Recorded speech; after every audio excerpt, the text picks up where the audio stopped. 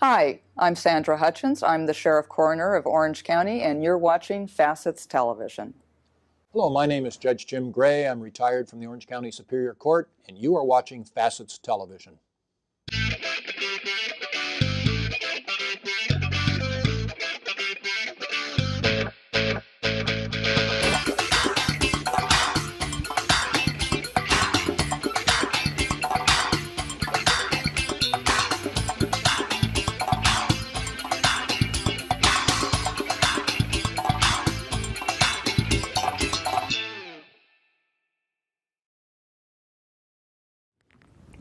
I'm Kevin McDonald, and you're watching a new segment called OC's Most Wanted. And I want to give you a little background on where we came from and why we're here. My executive producer, David McNeil, and myself and the crew here for the last several years have been doing segments, programs, interviews, and so on about crime prevention, human trafficking and recovery prevention, education, talking with folks from law enforcement, members of the community, crime prevention professionals. And the bottom line is we thought, you know what, it's time to get out and get aggressive.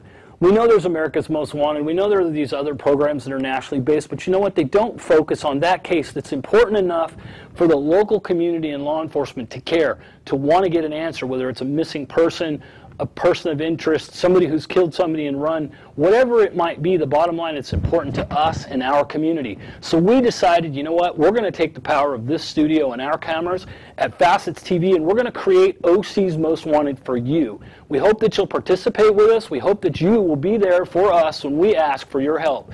I'm Kevin McDonald, and I hope you'll watch OC's Most Wanted.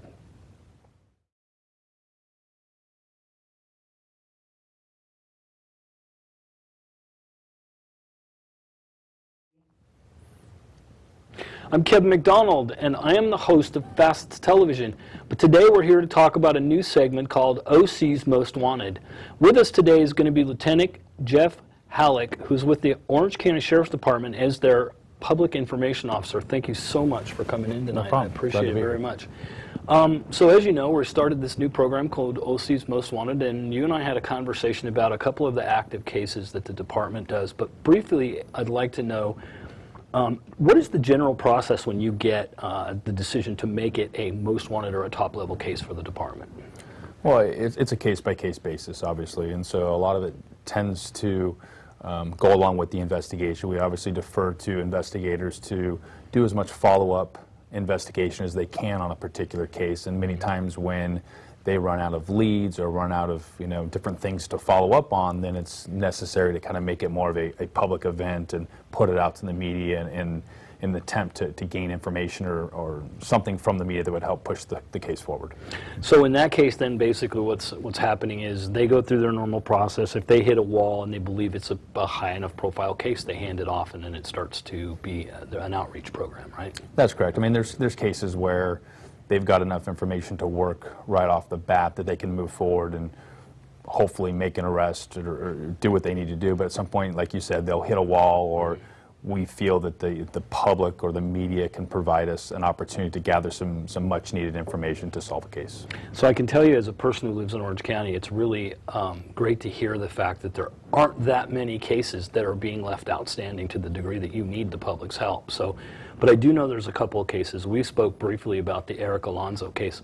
So if you could tell me a little bit about Erica's case, how did it start, where has it gone, and what are you looking for in the way of a result from the public? Well, the status of the case today is that she is still missing, still being handled by our homicide investigative unit, but as a missing person case. At this point, we don't have any information to lead us to believe that a crime has in fact been committed. We did, a couple of weeks ago, locate her vehicle that had been missing for about 5 to 6 weeks, and at this point we're still moving forward trying to locate Miss Alonzo. She went missing early morning of February 15th. It was a night, Valentine's night, that she spent with her boyfriend.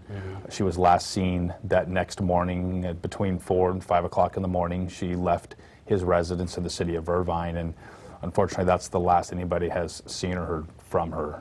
We know that since then there's been no activity on her financial accounts or social media accounts, no cell phone activity, so obviously investigators and obviously her family are very concerned, and so we're just moving forward with trying to gather as much information as we can. And that generally doesn't bode well. Was she considered to be mentally stable? Is there any reason to think that she would just wander off? I mean, or we don't have any information or evidence to indicate that she would have any motivation to wander off. And just based on the fact that, you know, she was described by her friends and her family as a social media butterfly, and for her not to be present on social media to them was very, very concerning, and obviously that is to investigators also. No kidding. So at this point, where can people find information on her? We'll be posting information in posters, but in general, if someone wants to figure out or track a case like this, where do they find information besides the likes of Orange County Crime Stoppers or someone like that? Well, all of our cases with the Orange County Sheriff's Department, we post all of our media releases or anything relative to the public on our website at ocsd.org. If we were to update that case with some additional information, we obviously put out a media release as soon as we went public with the case, and then we followed that up with updated information when we located her vehicle. So if people want to go to our blog on ocsd.org, they can find the most up-to-date information. So let's circle back a little bit for those that may be following or have followed the case like I had. There was a couple at a nightclub that seemed to be a point of interest at one point, but they've been cleared. Can you tell me a little bit about that? That's correct. The information that we received was that Erica and her boyfriend were out the evening of February 14th at a nightclub in the city of Costa Mesa. We gained some surveillance video of another couple that was hanging out with Ms. Alonso and her boyfriend, and unfortunately her boyfriend didn't even know who these people were. They met them, they went back to Ms. Alonso's boyfriend's house, they hung out for a couple hours, but he really didn't know who they were other than having met them at the nightclub. So we put that information out to the media, and with the assistance of the media in getting those photos out, the couple, both the male and the female, actually called the Sheriff's Department late that night, and we were able to talk to them, but unfortunately they didn't really provide us any additional clues. They really just corroborated information that investigators already knew. Right, so we pretty much knew that there doesn't seem to be any reason at this point to believe they were involved. They just happened to be with them that evening. That is correct. I believe investigators do believe that they didn't have anything to do with the disappearance of Ms. Alonso. Got it. So if someone has a tip, what do you suggest is the best way to provide information to the department at this point? The easiest way is just to call our general number, and that's area code 714-647-7000. You can provide that information to our department commander on duty 24 hours a day, and based on the information that the person has, we can direct that tip or that information to the appropriate investigative unit. Perfect. Okay, so let's move to another case that I'm slightly familiar with, which is the Burrito case. Can you tell me a little bit about that? Let's start from the beginning, because I know that the folks watching don't have any background on it. This has to do with the vehicular manslaughter of a child? That's correct. So can you go from the beginning and tell me where we are now? Yeah, this case began last year, March of 2014. It was in the city of San Juan Capistrano, the evening following the Swallows Day parade. Late that evening, Mr. Brito-Soto is accused of driving his vehicle. He was driving westbound on Junipero Cerro Road.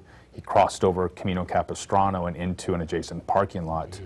We've released video of that collision, but you can see Mr. Brito-Soto as he gets into the parking lot. He accelerates pretty high rate of speed and eventually goes over an embankment and collides with some large rocks on the side of the embankment. As a result of that collision, he had 4 of his children in the vehicle, but as a result of the collision, 3 of his children were injured pretty significantly, and his 5-year-old daughter succumbed and died as a result of her injuries. Tragic. So based on that, the preliminary investigation was believed that Mr. Brito-Soto was driving under the influence of alcohol. He was arrested that evening. He was booked into jail. He was arraigned several days later.